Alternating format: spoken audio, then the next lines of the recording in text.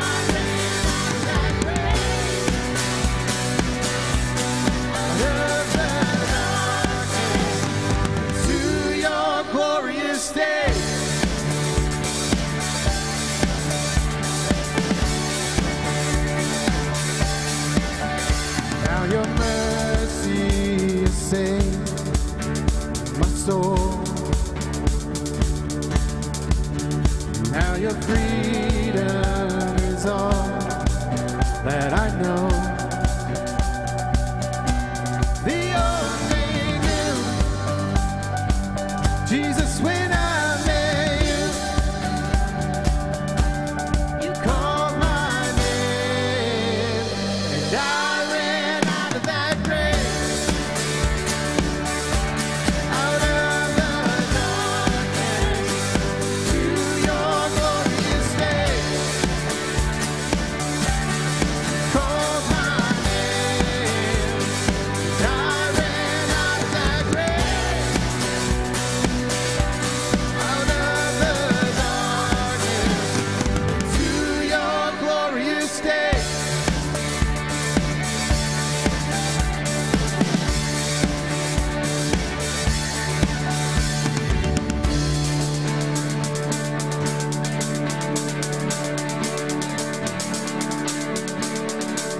I needed rescue, my sin was heavy, chains break at the weight of your glory. I was an orphan, needed shelter. You called me a citizen of heaven. When I was broken, you were my healing. Now your love is the air that I'm breathing. I have a future, my eyes are open. When you call my name, I ran out of that grave, out of the darkness, to your glorious day. Called my name, and I ran out of that grave, out of the darkness, to your glorious day. Amen.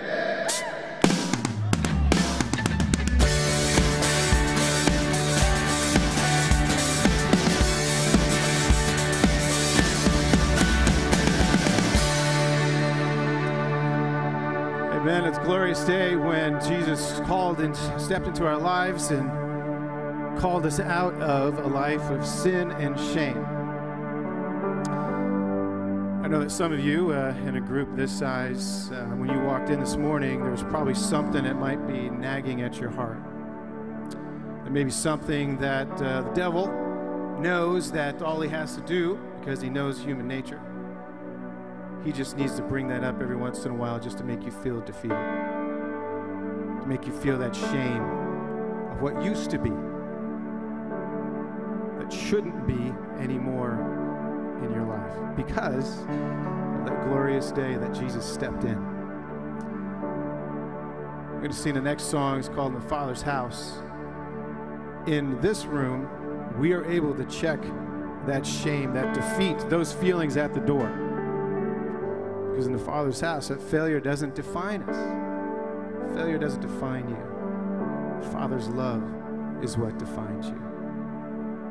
So we're going to sing "In the Father's House" this morning.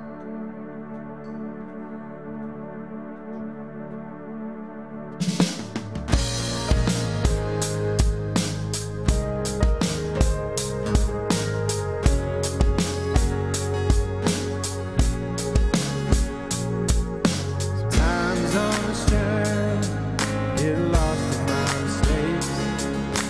Looks to me like weakness is a canvas for your strength.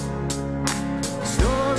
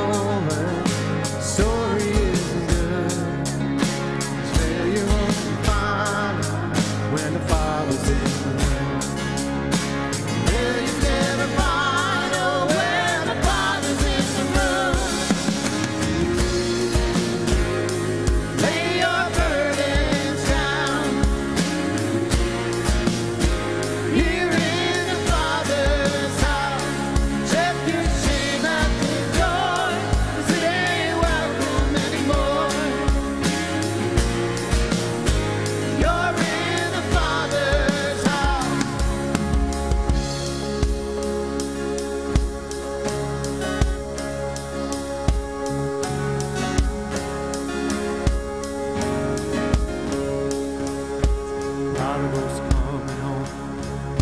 The helpless find hope. Love is on the move when the Father's in the room.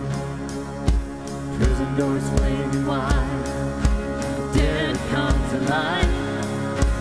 Love is on the move when the Father's in the room. Miracles taking place, cynical find faith. Love is breaking through when the Father's in the room. Jericho walls are quaking, strongholds now are shaking. Love is breaking through when the Father's in the room. Love is breaking through when the Father's in the room. Lay your burdens down. Here in the Father's house, check your shame at the door. You ain't welcome anymore. You're in the Father's house. Lay your burdens down. Here in the Father's house, check your shame at the door. You ain't welcome anymore. You're in the Father's house. Amen. Have a seat. Good morning and welcome to Epsom Bible Church. Thank you so much for joining us today. Also, thank you for joining us online. It's great. I was just checking online and I saw that Amy Guth is tuned in. She's traveling back. I'm thinking, I'm not sure actually where she's traveling from, maybe from Pennsylvania. So Amy, I saw that you're watching. So just a reminder, wherever you go, you can catch us online. We always stream this service, the 10:30 service, so you can catch that. Just a couple things really quick. If you're here and you're here for the first time, please stop by our Connect desk. Let us know that you're here. We have a gift for you. We'd love to be able to give that to you, and then also have just a record of your attendance and be able to follow up with you later. Few things coming up. One, there is going to be an Ignite outing at Chuckster's this Thursday, and so Kim Simon's information is in here. They can text you or call you, right? So that's her mobile number. Just let her know that you're going to be going. Again, for those of you maybe that are just coming, Ignite is our youth ministry. So that's the junior high, high school. And we do not meet during the summer regularly, but they do have a couple of these special things going on. So that's this Thursday. And then also there's a game night coming up for the young adults ministry. So we have a couple of things going on there. And then tonight, do not forget, tonight is our Body Life meeting. So we'd love to have everyone out there. If you can redo your schedule, whatever you have to do to be here tonight, and we're going to be going over a lot of really exciting things and the future of the church and things like that. If you can't be here, we will be streaming it online, so we are going to do that, but it's much better in person, so we encourage you to be here for that tonight. All right, what I want to do now is we have a couple of special things we want to do. One is first we want to recognize some graduates. And so we did this in the first hour, and some of these people already came forward. So I'm going to read some names. And Rick, Pastor Rick, why don't you come up and you can help me. You can assist me today if you would like. To assist yes, you. Yeah, I thought that you would. It's my life goal. I know. I grant you those life goals, and Thank so you. you're welcome. All right, so let's go through. First, we're going to do high school, okay? High school, and so we'll bring up the lights so you can see them. What we're going to do is we're going to call your name and then just come down forward and then stay here, okay? So if you're here, we want you to stay here so we can get a picture as well. And parents, all right. too. And parents, that's right. We don't want to forget it parents. as well. That's right. Yeah. We sure did. I was one of those parents. So, all right, high school. Kira Kokulu, is she here? If she's here, come on down. Emily Dudley. Quinn Reed. And Mom and Dad. Yeah, and Mom and Dad. So Quinn Reed, Dad, come on. Quinn. Casey Schumann. Casey was here in the first hour. And Jacob Storman. So you have to stay here. You can't go anywhere. That's right. You have to stay down front. So those are our high school grads. Congratulations, Sean. You can represent. Yeah. Then in college, We have Naomi Harris. Is she here in the? She was here in the first hour. She is not here for the second hour. Ryan Latarella was here. He's serving right now. And Rachel LaValle is not here. Where was she? Arizona? Okay. Also Michael had let me know that Isaiah Allen also graduated as well. And so he's not here, but Isaiah. Okay. You know. And then. And we got Gabriel. Did you graduate this year? Come on. All right, come on forward. And Mom. Mom, come on up too. We'll get your Bible forthwith. And then our post-grad, so with the Master's, Sarah Harkness, Scott Harris with MBA, Tyler Ty Pond with an MBA. Come on down with a baby. Come on, Rebecca, come too. You earned it too, Rebecca. And Matt Simon with his PhD. So a lot of incredible things. Graduates here. Excuse me, that's Dr. Matt Simon. Oh, right, doctor. I have to make sure I say that correctly now. Dr. Matt Simon. All right, well, Rick, why don't you go ahead and pray for our graduates and kind of this culmination that we have here. Lord, thank you so much for just allowing us to celebrate this transition of life. Lord, for those from high school now looking to college or looking to life skills or life plan, that you give them wisdom. Thank you for the parents that God, I know that every one of them can remember when these kids were just babies, and here they are now looking for life goals. And then, Lord, those out of college and master's degrees, and then Matt Simons with his PhD, thank you, God. I know for Tyler here that he worked on it while having a job, while his wife's having a baby, and all that's going on, and yet, Lord, disciplined his life that way. So thank you for that. Thank you for these men and women. Thank you for these parents. May we give you the glory in Jesus' name. Amen. Amen. All right, thank you. You guys can have a seat.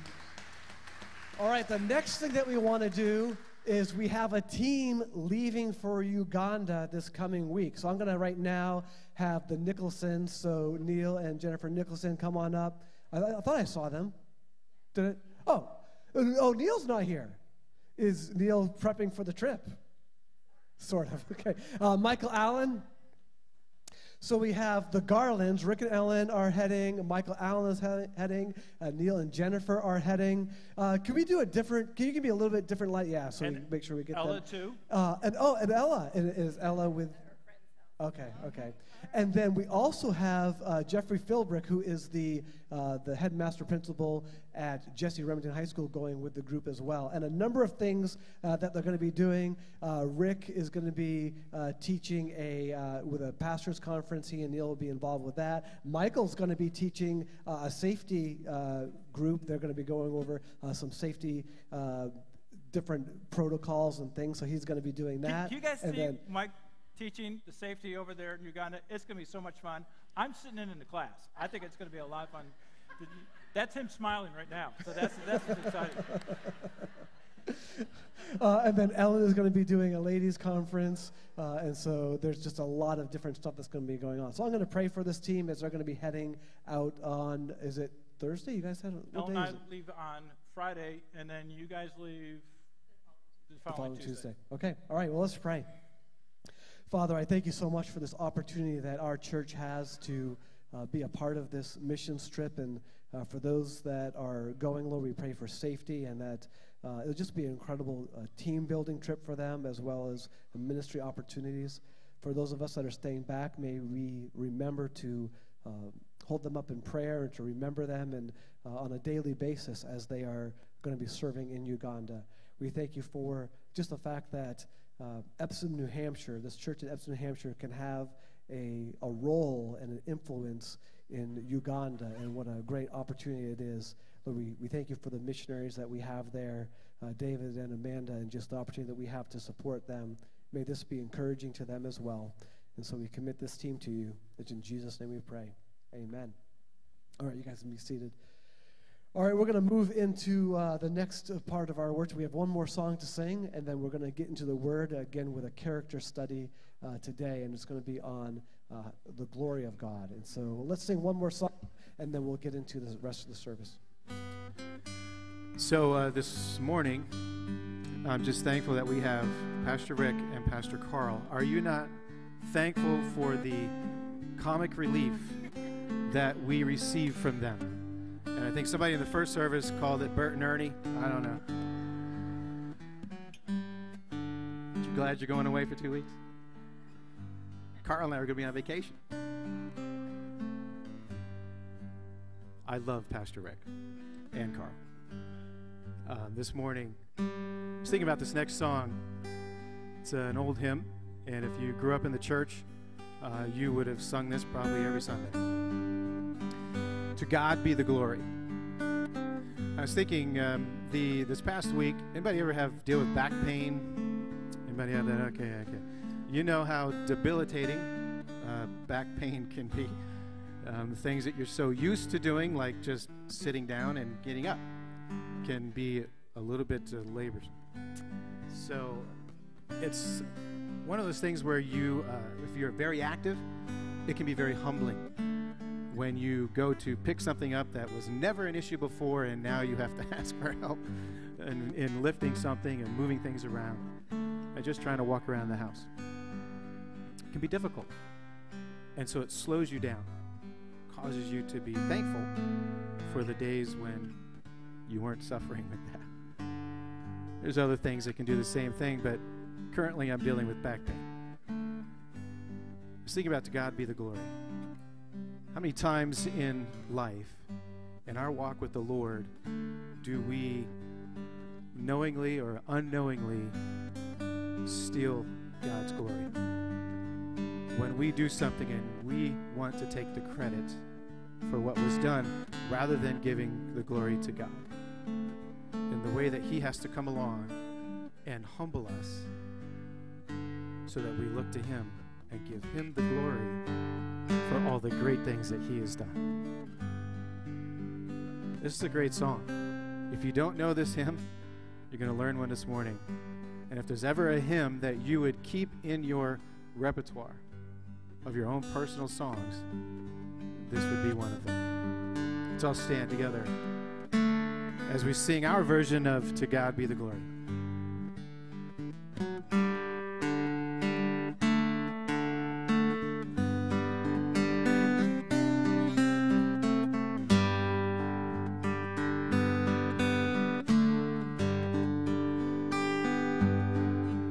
To God be the glory, great things He has done. So loved He the world that He gave us His Son, who yielded His life and atonement for sin, and opened the life gate that all may go in. Amen. Praise the Lord, praise the Lord, let the earth hear His voice. Praise the Lord, let the people rejoice. Oh, come to the Father through Jesus the Son, and give Him the glory, great things He has done. Before we hit that second verse, just take a minute, think about the great things that God has done for you. Just reflect on that.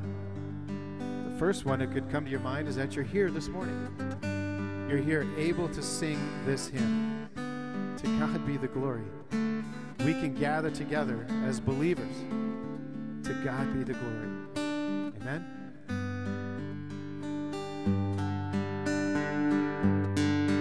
Oh, perfect redemption, the purchase of love to every believer, the promise of God, the vilest offender who truly believes that moment from Jesus a pardon receives.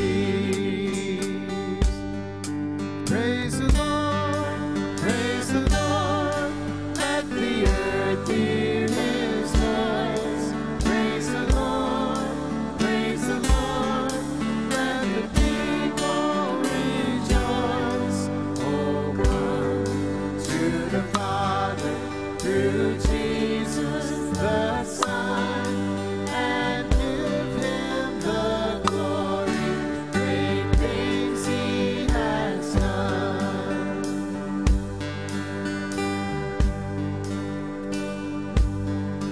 Great things he has taught us, great things he has done, and great our rejoicing through Jesus the Son.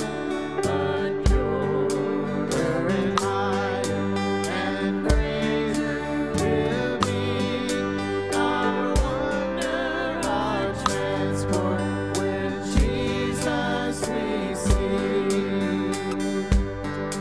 Praise the Lord, praise the Lord, let the earth hear his voice.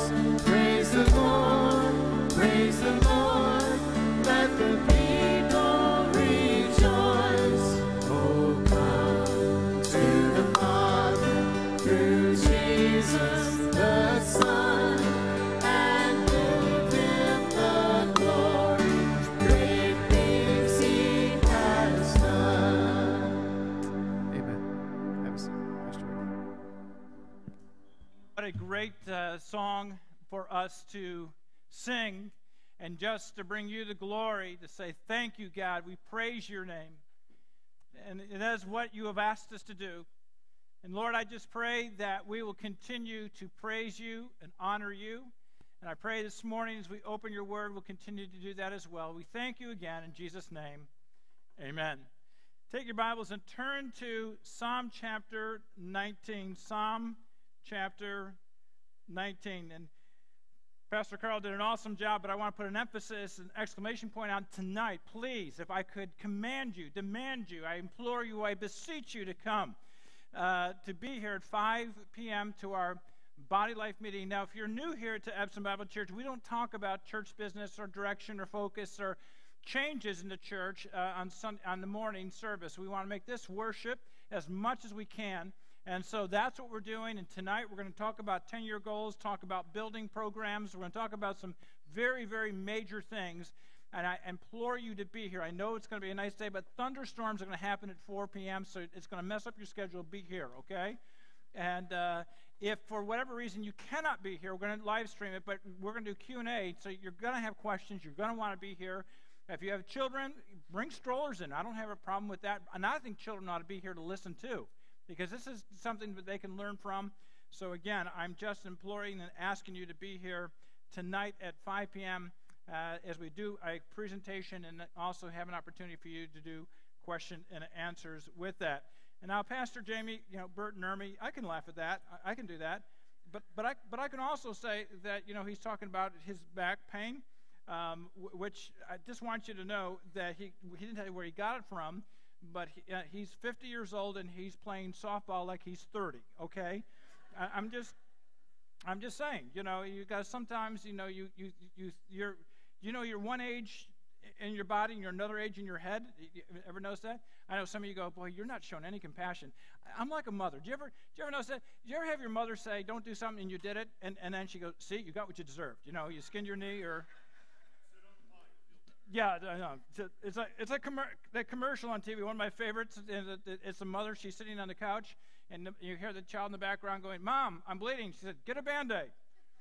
But I'm really bleeding. Get 2 Band-Aids. I mean, that was her answer to that. So, anyways, we're thankful for that. And Jennifer, I'm thankful that you're here. And make sure that apparently that Neil apologizes before. I'm sure you had a fight or something? Is that what the rumor is? Can we start one here? Wouldn't that be terrible? I already did, so that was wrong of me. I'm sorry, but I'm glad. I mean, we'll have a great, I know. But we're really looking forward to Jennifer and Neil and Ella. I'm looking forward to Ella. They're teenagers. She graduated from 8th grade, and I'm having so much fun with her, and she has no idea what to think about me right now, does she? We're in Uganda. Which means the next couple of weeks I will not be here, but doesn't mean when I'm not here you can leave, okay? We got things planned for you, and Pastor Jamie and Pastor Carl hopefully will be here, but they'll be here. And next couple of weeks, Tim Patterson, do you know that name? He'll be preaching. Some of you new here. He has been part of Epsom Bible Church for 30 some odd years. He's been on staff. He's one of our Secret Service elders and does all kinds of stuff for us. And so he'll be here. Pastor Carl will be speaking. So during that time, so we got everything set and ready to go for that for these next couple of weeks. And so looking forward to a great time there in Uganda and even here while I'm gone. Well, we've been going through the attributes of God here, and we're at attribute or characteristic of God number 21. And as I said to you a couple weeks ago, that hopefully next year, the year after, we'll complete the attributes that I believe that God has shown us in Scripture. And we'll hopefully, Lord willing, put up some kind of book form and devotional form for you, because I believe that we ought to be meditating on an attribute of God every day. I believe it'll be life-changing if you did that. And so that's why I'm going through these just amazing attributes. And I don't believe these are comprehensive. I think God's attributes are infinite. But these are the ones that God gave us in Scripture for us to know now. And I believe all eternity we're going to be learning God. We're going to be learning God. We're going to be learning God. And it'll be exciting the things that we learn about God. But what do we mean, practically speaking, to us when I say that God is glorious, or the glory of God? And my little statement there in your notes is this: I am the most fulfilled when I give God glory. I am the most fulfilled when I give God glory. Or you could really say, I am fulfilled, not even most, but I am fulfilled or only fulfilled when I give God glory. That is when I am fulfilled. Today, many people are looking for significance. They're looking for, how do I fit in this world or in my society, or I don't fit in, and all these other questions. And I'm here to tell you that you are the most fulfilled when you give God glory. I thought about that. And is the glory of God important today? Well, some time ago, I was looking online, and I saw this science demonstration with a Hubble telescope, and I saw that online, and it just blew me away. And I want to share that with you this morning. This demonstration, now it's not Christian. This comes from a secular science program, and I just want to show you this morning a couple of things here. If you look there on your screen, and you can't see it really, well, you can see it a little bit. You can see the stars there. But what they did was, there's an area about a tenth of the size of the full moon, that little yellow box up there, appeared to be complete blackness with no stars physical to the naked eye. And then, go on to the next one, there we go. The Hubble, now what they did is the Hubble telescope, what they did is they looked at the night sky, and they looked for, within all the sky, for a place where it was a black hole, where there was no stars at all, where they could not see anything. And they pointed at that. Oh, go back again. Too quick. And then they pointed at it for 4 months, taking in all the light that they could. So this was a black hole in the sky where there was no stars at all could be seen. Even the Hubble telescope couldn't see it, but they trained it for 4 months. And after 4 months, here's what they saw in that black hole. Is that not amazing? Now, let me share you a couple things with that. A couple things, go ahead to the next one there. That for each one of those images is an entire galaxy. Each one of those little dots of our entire galaxy, and for each galaxy, it contains 1 trillion stars. Now, take a breath from there. This is a black hole in the middle of they search out the universe. All these images are there, and each image is an entire galaxy, and each galaxy is 1 trillion stars, and each star has its own solar system with stars matched. Isn't that amazing? Go on to the next one there. And then there is over 10,000 galaxies in this photo alone. So you've got 10,000 galaxies, each galaxy with over 1 trillion different stars in it. Are you getting this? In a black box with nothing in it. And so you see that there, we go on there and see that this is, by the way, and this is shown 13 billion light years away, all within a tiny little box. Didn't that blow you away? Isn't that not amazing? with that being said, with all that being said, let me read to you now Psalm chapter 19, verses 1 through 4. And I'm doing it in a different translation, but I think it's clear here. Let me just read it to you. The heavens proclaim the glory of God. The skies display his craftsmanship. Day after day they continue to speak. Night after night they make him known. They speak without a sound or a word. Their voice is never heard, yet their message has gone throughout the earth and the words to all the world. God has made a home in the heavens for the sun. The glory of God. I mean, we just look at the sky, and again, that little demonstration I just shared with you. Secular scientists said, look at this. We found this black hole with the Hubble telescope. We just trained it on it for 4 months. Then we saw 10,000 galaxies, each one with 1 trillion stars. And just, whoa. And Scripture says that the whole night the heavens proclaim the glory of God. When the Bible speaks of the glory of God, what's it talking about? The doctrine of the glory of God encompasses the magnificence, splendor, and the excellence of all that he is. In fact, as I was studying this, I thought, this should have been the last attribute I do, because it's the culmination of all, but yet in the providence of God, we're doing it now, and I think for a reason. But how important is the glory of God to you?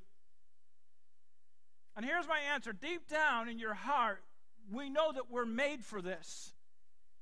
If you're totally disinterested this morning, if you came this morning out of obligation, if you came this morning going, well, I hope we get done soon, or I'm getting bored, or I'm just here because I'm supposed to, my prayer is that there'll come a day when the concrete is scraped off all that you are, and you will say, I was made for this.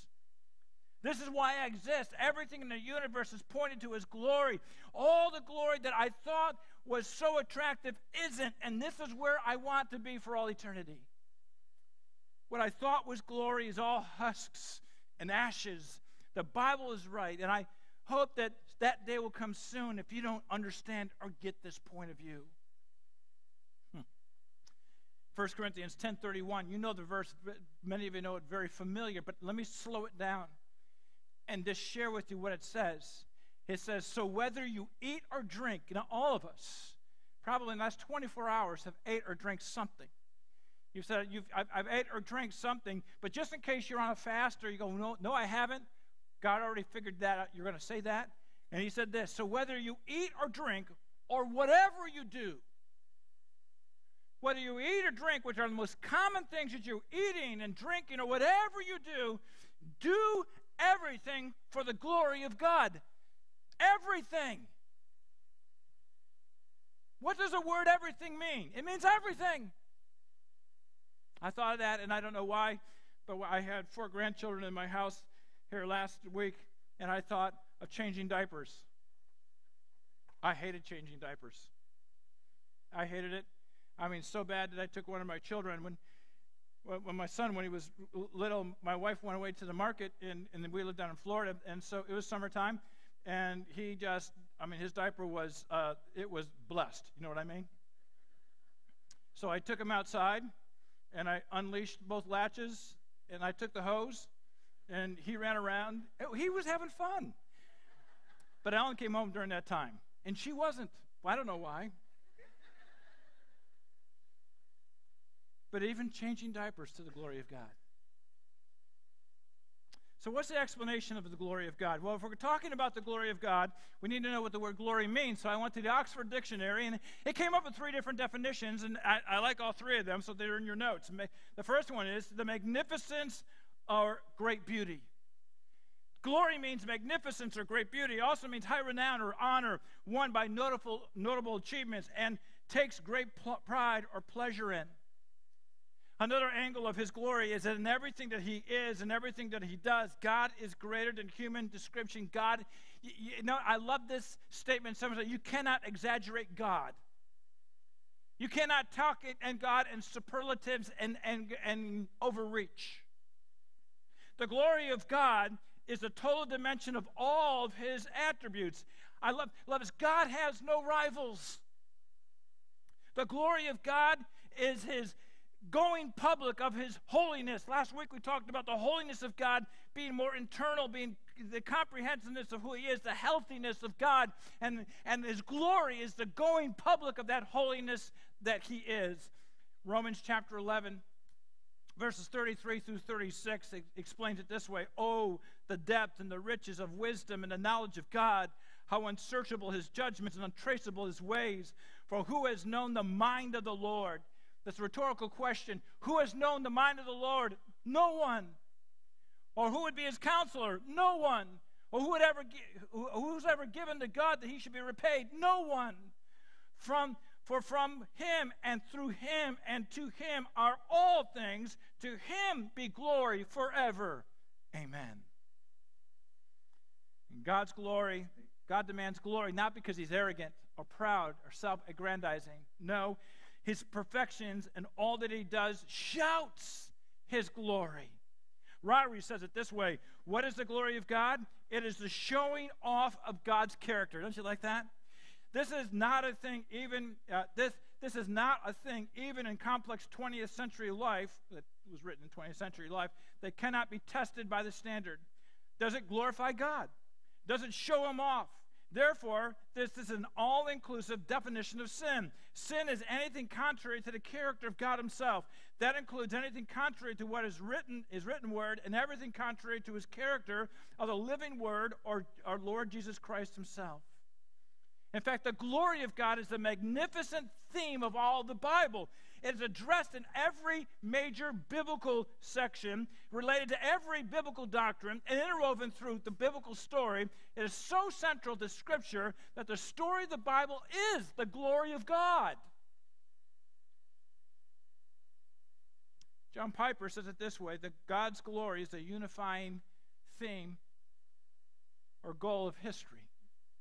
Psalm chapter 29, verse 2 says it this way, aside from the Lord, the glory, ascribe to the Lord the glory due to his name. Worship the Lord in the beauty of his holiness. Now, the glory of God can be used as an adjective, as a noun, or a verb. God is glorious as an adjective. It reveals his glory as a noun, and to be glorified as a verb. And God's glory is intrinsic and extrinsic. It's intrinsic in the fact that it's a total comprehensive understanding of all that he is and the attributes of what he is within his internal self. But it's extrinsic, meaning this, that it is shown in creation, it's shown in redemption, it's shown in all that he does in his glory and his honor. Now, I say that, and I mentioned before that I believe that the major theme in Scripture is the glory of God.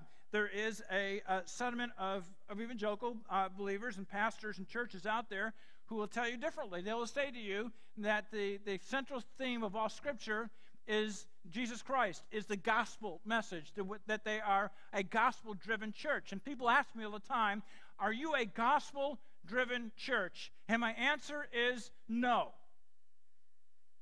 Why? Well, listen carefully to my perspective of that, because I think that a gospel-centered ministry subtly places the focus and priority on man. We're a glory to God-centered church, which includes the gospel of salvation as a primary way that God gets the glory. What I mean is this. Now, last week I said, I think you ought to preach the gospel to yourself every morning as a Christian. I believe it's a vital part of what we are. But the ultimate end of Scripture isn't the gospel, it's the glory of God. And what's one of the greatest ways we can bring glory to God? Bringing people to Jesus, no doubt. Luke chapter 2, verses 8 through 10, we often read during Christmas time. But I want to read it today because I think we missed something when we read it during Christmas. It says this, in the same region, shepherds were staying out in the field and keeping watch at night over their flock. Then the angel of the Lord stood by them. Now, many times in the Old Testament, the angel of the Lord, or an angel would come to men and women and speak to them, and they were surprised, but they were not fearful oftentimes. But watch this. It says this, the angel of the Lord stood by them, now watch, and the glory of the Lord shone around them, and they were terrified. Were they terrified of the angel? No, they were terrified by the glory of God.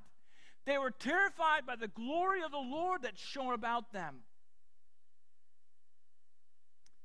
And the angel said to them, don't be afraid, for look, I proclaim to you good news of great joy that will be for all people.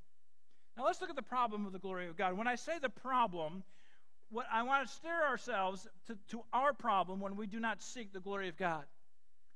Before we do that, I want to take your Bibles and turn to 2 Chronicles chapter 7. If you're new to Christianity, that's okay. Go to table of contents in the beginning of your Bible, and you can look it up. Or if your Bible is on your phone or on your iPad, you can just boop right there and get to it. 2 Chronicles chapter 7. Now let me give you the background of this. Solomon became king over Israel. David was king. And God said David was a man after his own heart. And God made a promise to David, and it was God's promise to David that he said, there will not be a king that will be on the throne that will not come from your seed for all eternity. Well, that's a huge statement to make. We're claiming that we call it the Davidic covenant.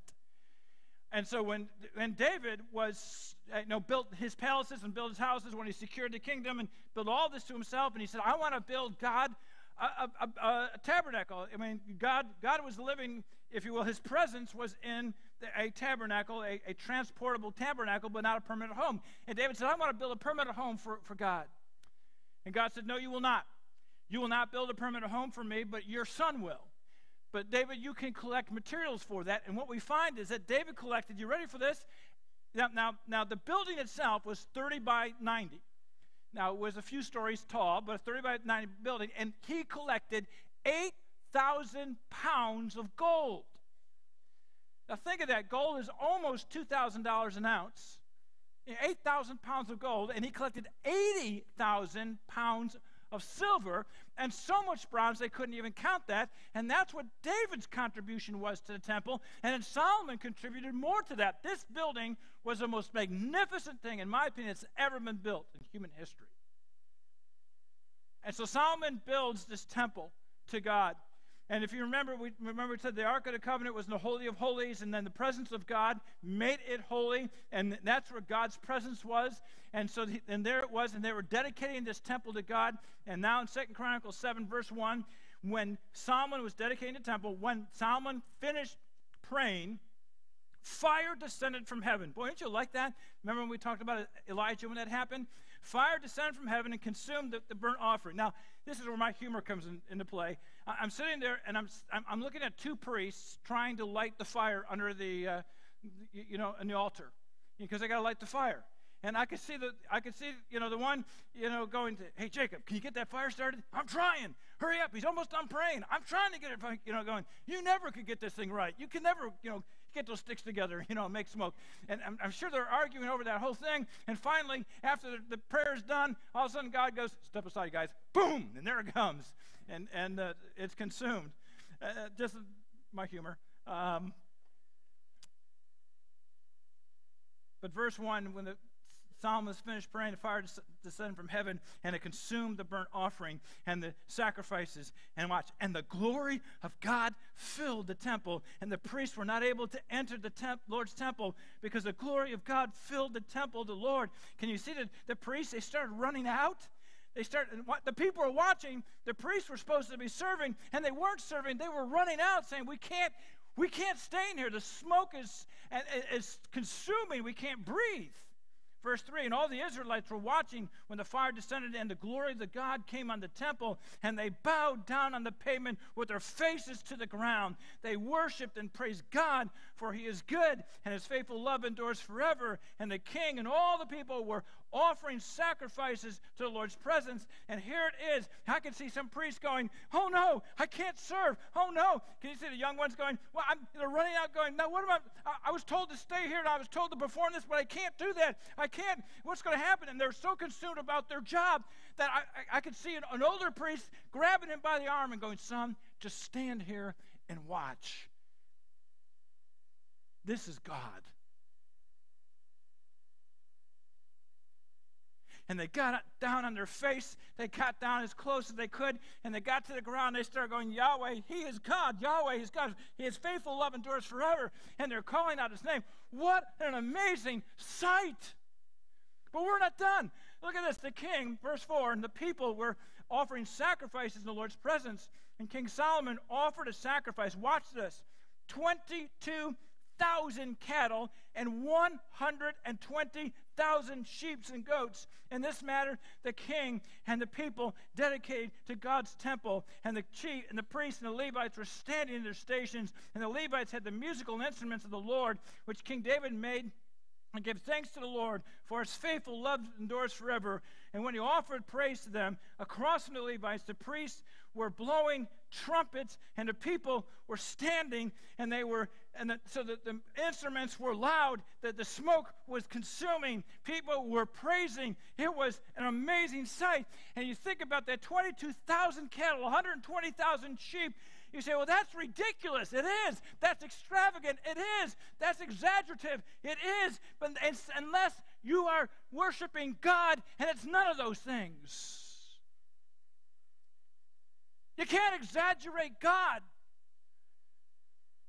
And here is the King Solomon saying, I am giving more and beyond what I can give because I want to worship God. And here we are today. Oh, how many times we begrudgingly give God our time. We begrudgingly give God our talents. We begrudgingly give God our finances, don't we? You go, but Pastor Rick, don't you see what's going on with the economy? Don't you see that gas prices went over $5 and they're talking about going over $6 a gallon? Heating, wait until the heating season comes. And food prices, don't you see how, and I get that, and I see that, and I understand it, and it's affecting us too, but let me just tell you, you can't outgive God. And here's, right here saying, you sacrifice and worship God, God provides. You can't over-exaggerate. Now let's fast forward from this scene 400 years. Take your Bibles and turn to Ezekiel chapter 10. Let's fast forward 400 years and see how the glory of God is affecting the worship in Israel. You're going to Ezekiel 10, but let me share with you Ezekiel chapter 1. 400 years pass by. The kingdom, splits. The northern kingdom goes into captivity because of their rebellion against God. Southern kingdom sees that, but they ignore it. That doesn't even affect them, and they keep going into rebellion, and they keep sinning against God, and they sin against God, and they sin against God. And so God, then in 605 BC, sends the Babylonians to them and captures a bunch of them and takes them away. Then 596 BC takes some more of them, and at that point, Ezekiel, which is a prophet of God, goes with them into captivity, and they still sin against God. And 586 BC, God says, I had enough, and then wipes out the kingdom of Judah. 3 chances he gives them, and 3 times they ignored the chances.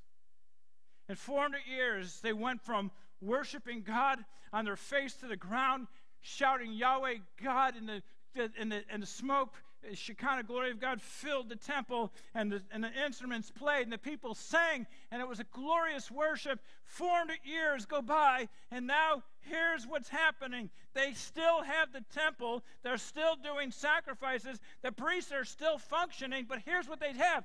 They don't have worship. They have religion. And they're not worshiping Yahweh God. What they've done is they've made it so functional and crossed their T's and dot their I's that so long as they're there, they can make it look so good, but internally they were carnal.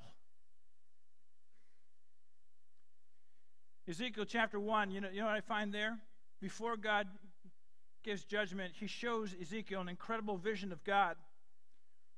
In fact, someday I'd like to speak on it. It's one of my favorite passages, believe it or not.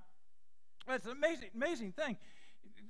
Here's Ezekiel. He's in captivity, and God shows him at the Kibar River, shows us this great vision of the glory of God on a chariot with a wheel within a wheel, and angels and smoke and all that's going on, and the shining bright lights, and it's coming towards him, and he hears a sound from the chariot seat, and it sounds like thunder. And you know what happens at the end of chapter 1? It says he got on his face trembling against the glory of God.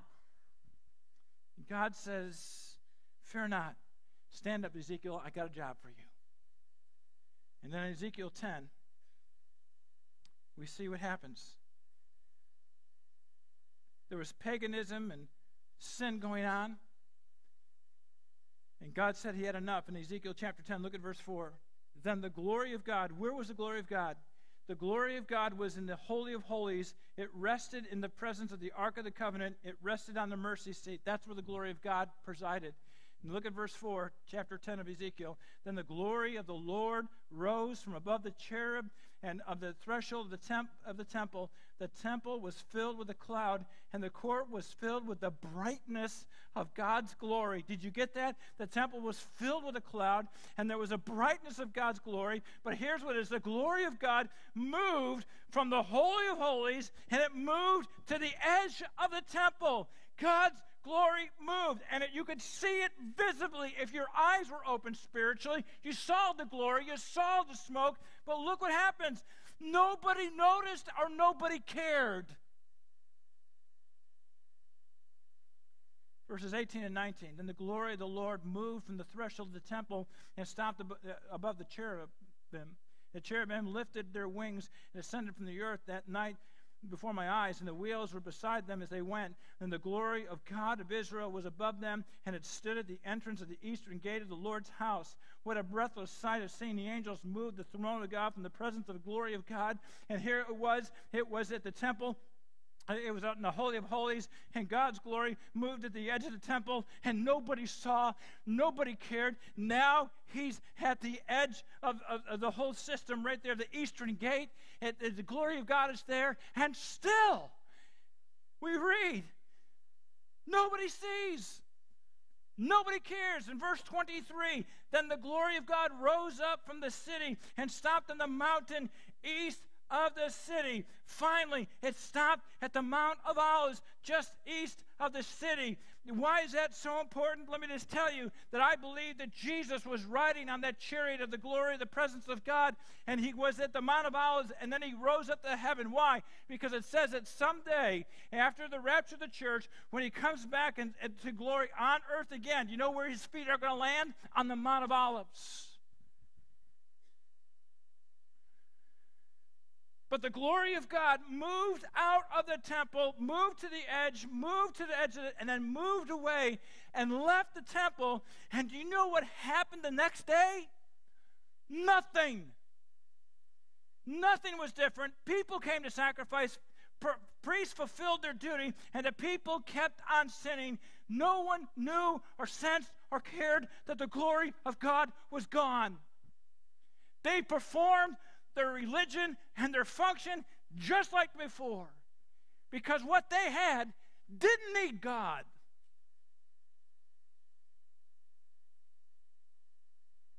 Do you remember Samson?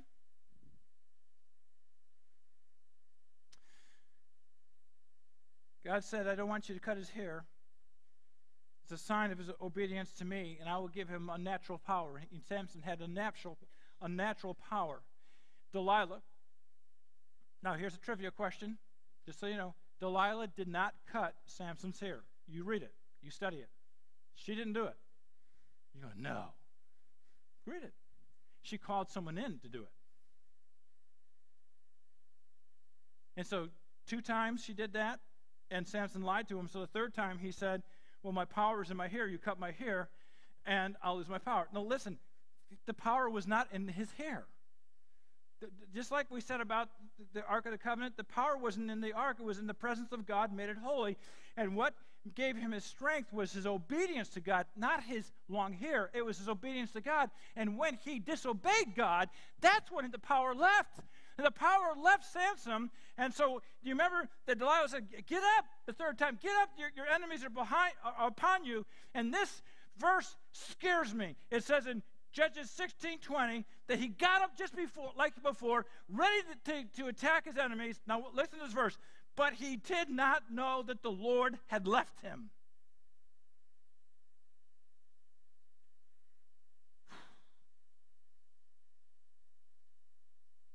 Could I serve God and not even realize that the power of glory of God isn't on my life? Could there be churches who believe and the fundamental truths of God's word of faith, as we would call them that, and they don't have the glory or power of God on their life, but man, they have every X crossed and every I dotted. Take your Bibles, turn to Revelation chapter 2.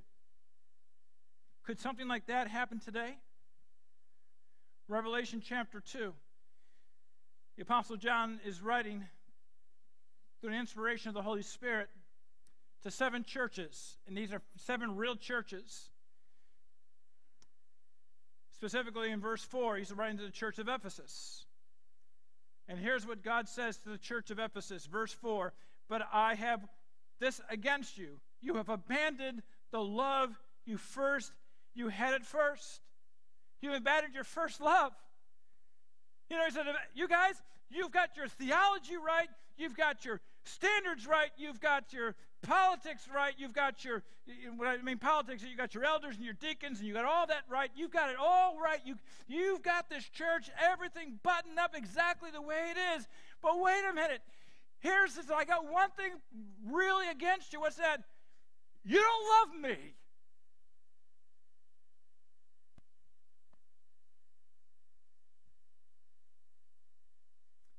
Look at verse 5. "Remember then how far you have fallen. Repent and do the works you did at first. Otherwise, I will come to you and remove your lampstand from its place unless you repent." What does it mean, remove your lampstand? It can't mean that I'm going to remove your church, because the church of Ephesus was around until the 14th century. So what does it mean? Could it mean that the presence of the glory of God would no longer be in the church? Services and activities would go on, but without the power of God? We are more engrossed with our programs and preferences than God's power and purity. It starts with us losing our passion for the glory of God, and our relationship becomes a religion. Could it happen? And I answer that could be yes. In 2 years, we're going to be celebrating 200 years here at Epsom Bible Church, and I have to believe that in those 200 years, there have been times that we have functioned as a church without the power and glory of God.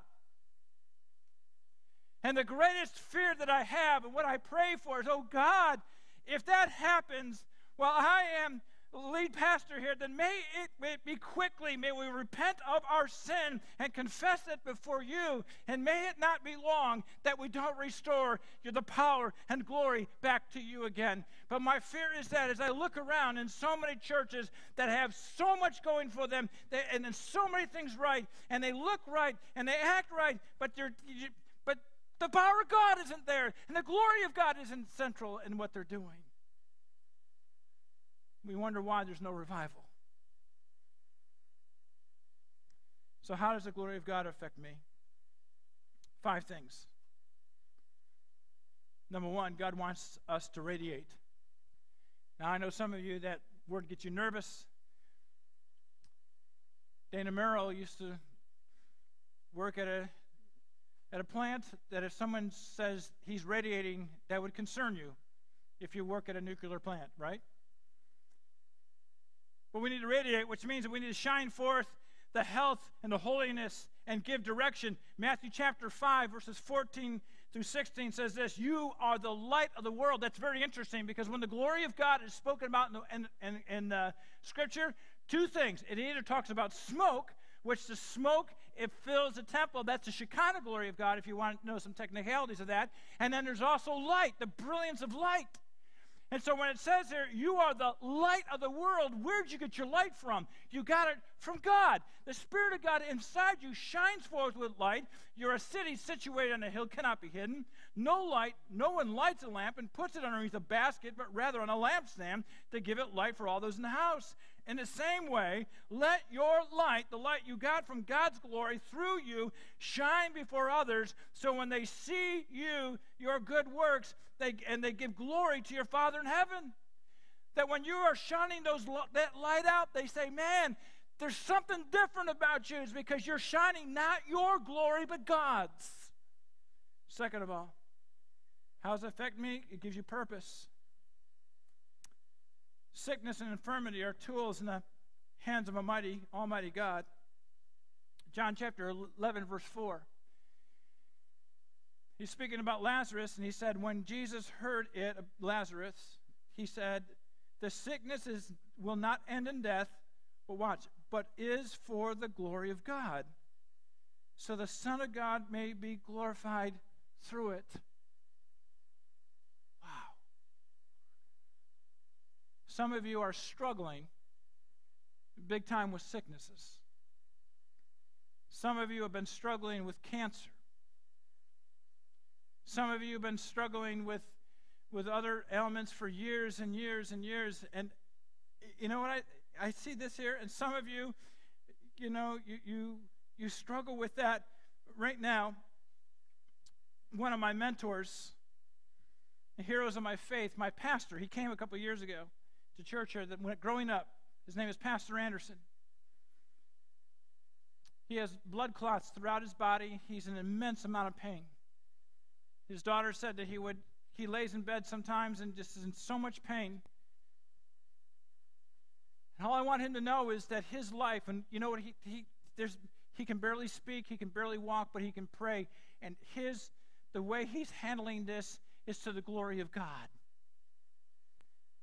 Perhaps God, some of you got so much pain in your life and so much sickness, and you go in bed and you go into fetal position, you go, I don't see any way that God can get the glory for this. And maybe it's not for you.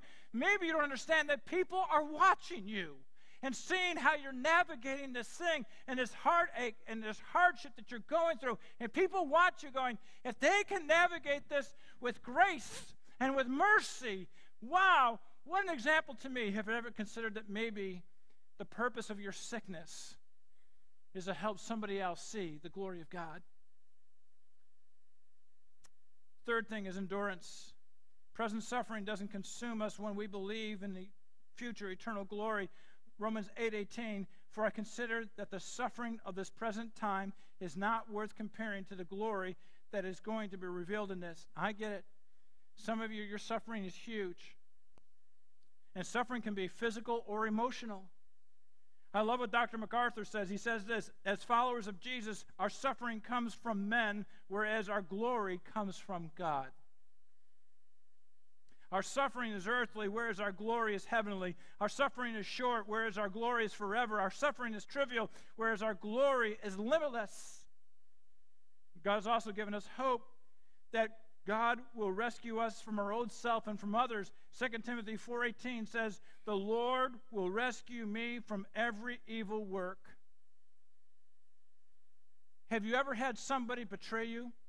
Have you ever had somebody do injustice to you?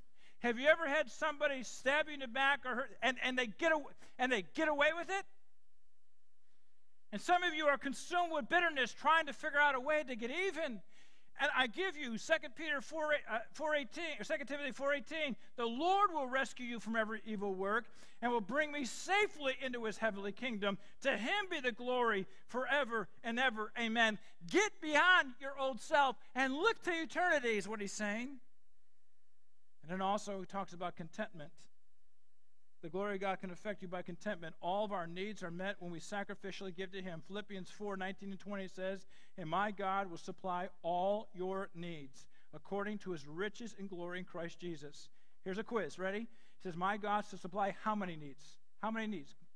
All. Now, you know what that's written? Verse 19 is written after verses 17 and 18. In 17 and 18, the Philippians gave sacrificially. They gave to Paul because Paul was in need, but that created a need for them. By giving to Paul, now they had needs. And Paul said, whatever need that's created in your life, because you're giving to God, God says, I'll supply every one of them. That's the promise of that verse. Some of you are going, well, I got needs. Well, maybe you got needs because you didn't plan well or because of emergencies. That's not the context. The context there, when you give and you create a need in your life because you gave, God says, I'll supply all those needs according to my glory and riches in Christ Jesus. Now to him, now to God and Father be glory forever and ever. Amen. So how are we going to apply this? We can rationalize God.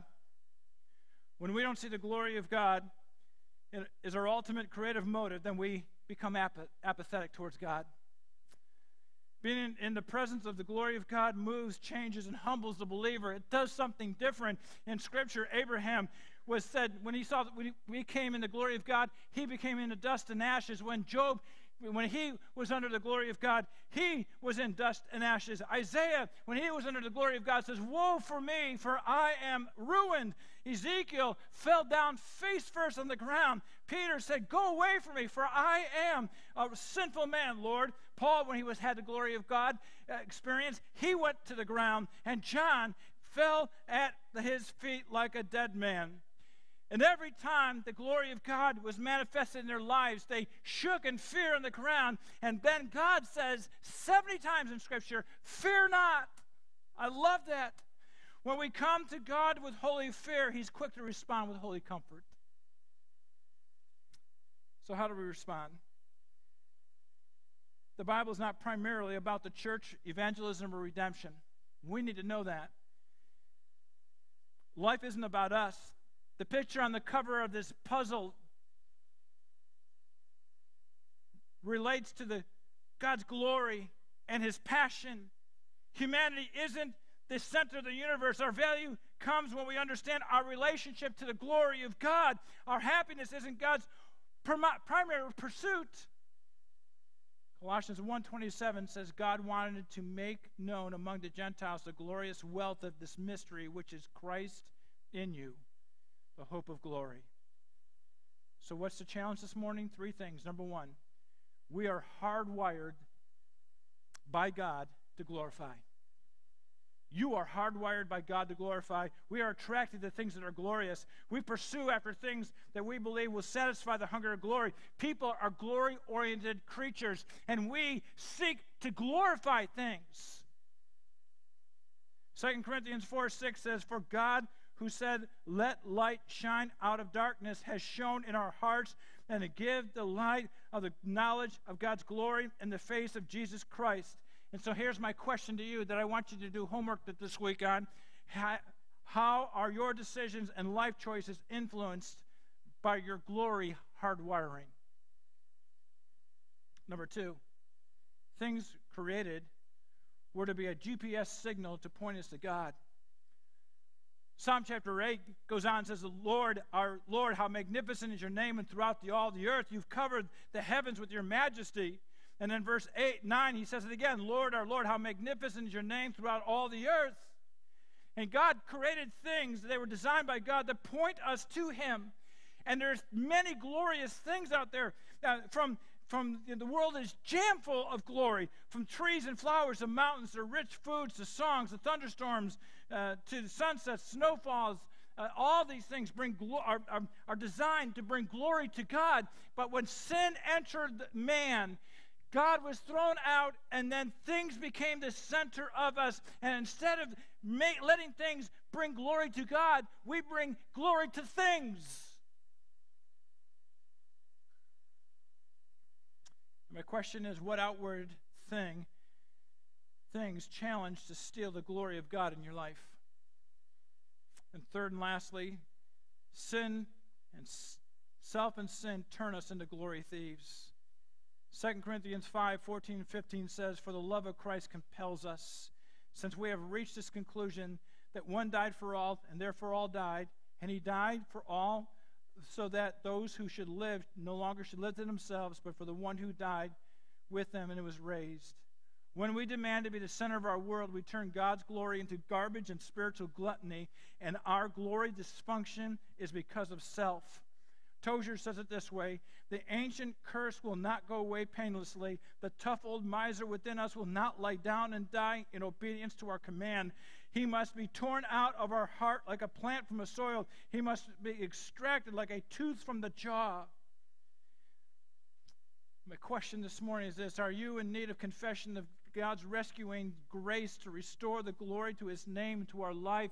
We were created to bring glory to God. And what God wants is that relationship. He wants that love that we bring glory to Him individually and as a church. And oh, the times, as I said, that I great fear, that I wake up in the morning going, okay, God, I got my agenda, and here I go as lead pastor of Epsom Bible Church, and I move through the day, and at the end of the day, wonder, did I do that without the glory of God in my life?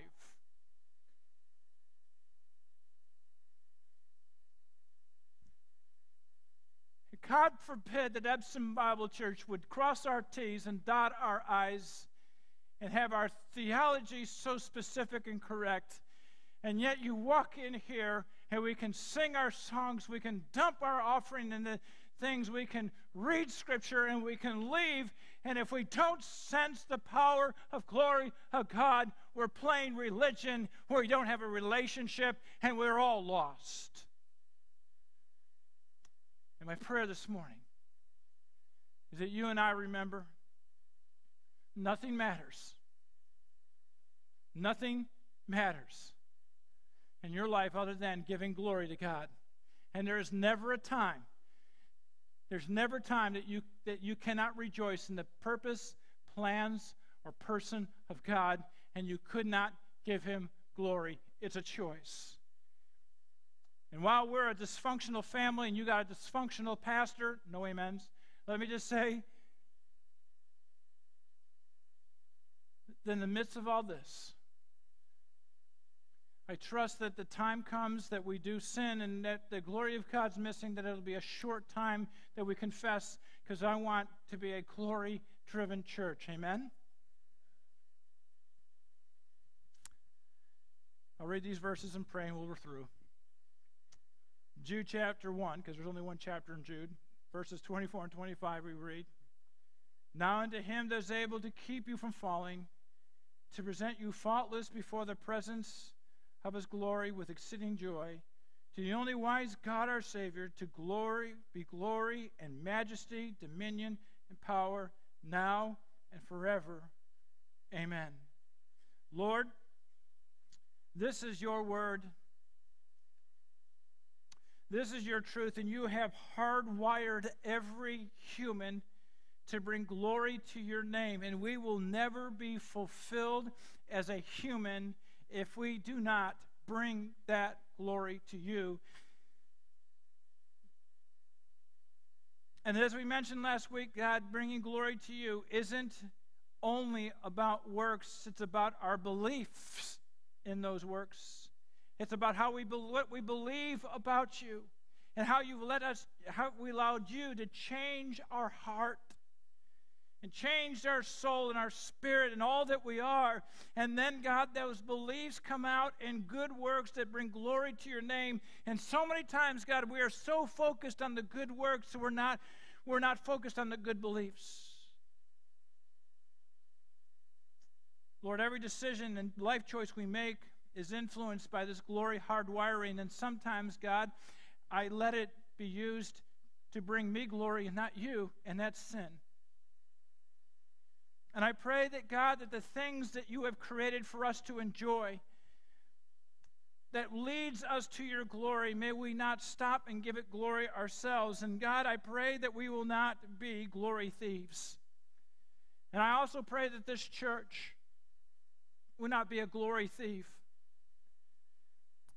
We're not looking, and guys, we prayed even tonight as we talk about the future of this church and buildings and that God, the primary force that drives us is what direction will bring you glory.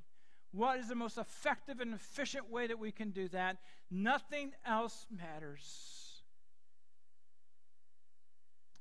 And we thank you and we praise you in Jesus' name. Amen. Can you all stand for a second?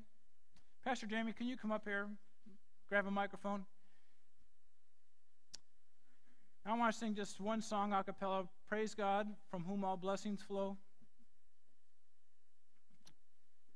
Let's just end that, and can you just sing it, not for your neighbor, not for yourself?